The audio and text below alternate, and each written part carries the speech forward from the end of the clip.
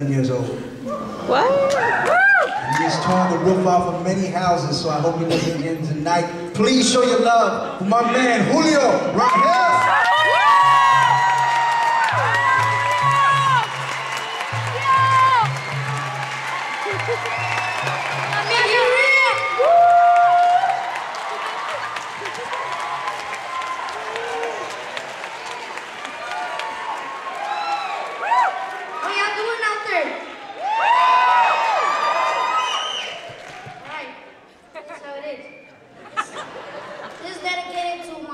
And La Familia Rangel out there, and to all the Mexicans in the state.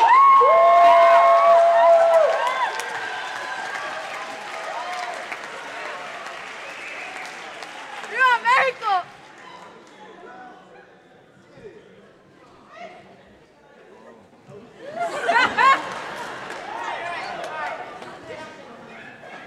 We was crossing the border trying to keep it in order. Some people all on green stopped us and they said they never seen. And they stopped and they called us wetbacks like a periton tax, even though that when we get here we work and they still lead our pork. Clean the floors with waxes and they still make us pay taxes. They take us to jail to put up a stupid nail. That's why the people can hang in the street, because they got a log on their feet. And this is what they know and never say no. They aim, they shoot, they hit me in a steel toe boot.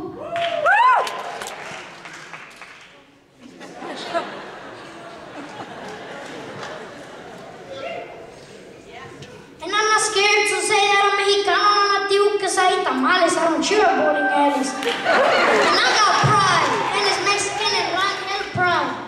And I go, and you know, I don't give a fuck, and you know.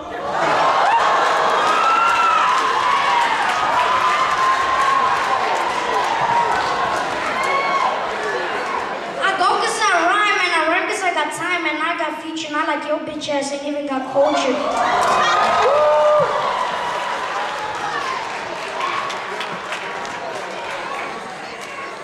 And that was it. And I go. Remember that? Those are the words because I'm Mexican. Woo! Let's hear the noise!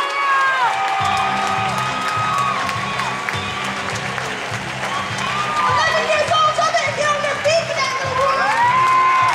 Get on their feet. Where are you? 11 years old.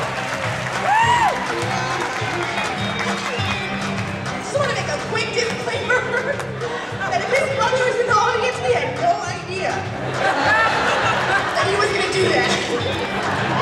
But we operate on a system of non-censorship because all day long, I'm sure some teacher tells that young man that he can't say what he wants to say or feel what he wants to feel, and that's what we do here at Your Speech. We provide a stage and a forum for them to express themselves, however that might come out, particularly when they are 11 years old and not afraid to address a crowd of 1,200 people. Give it up for Julio.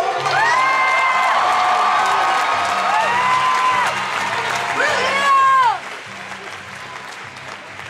This is what can happen when you nurture a seed.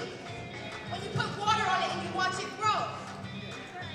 This next poet I am so proud to introduce because he started in a workshop with me, read the first poem that he had ever read last year. Maybe just a little over a year ago. And then he practiced, he wrote, then he spoke, he practiced at the under 21 open mics, then he lived his life and he had more to write about, he came back to the workshops. He made it to the finals in the team poetry slam. He is 17 years old and he is here to read for you today. So please put your hands together for Dominic Nicholas. Coming straight out of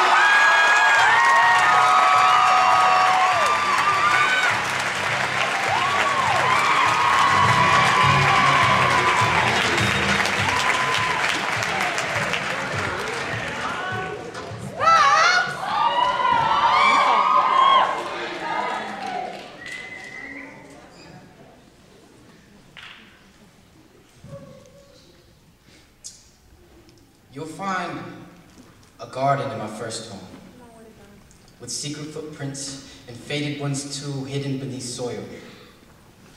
Now my mother's first home was in Japan, and I wonder how she grew. Maybe with cherry blossom branches like infantile hands, pink, white, and innocence blooming off its fingers, I imagine her garden was home to life. With grasshoppers and beetles and praying mantises sheltered in the flowers growing shadows, but when she stands on our stoop, I wonder if she misses this.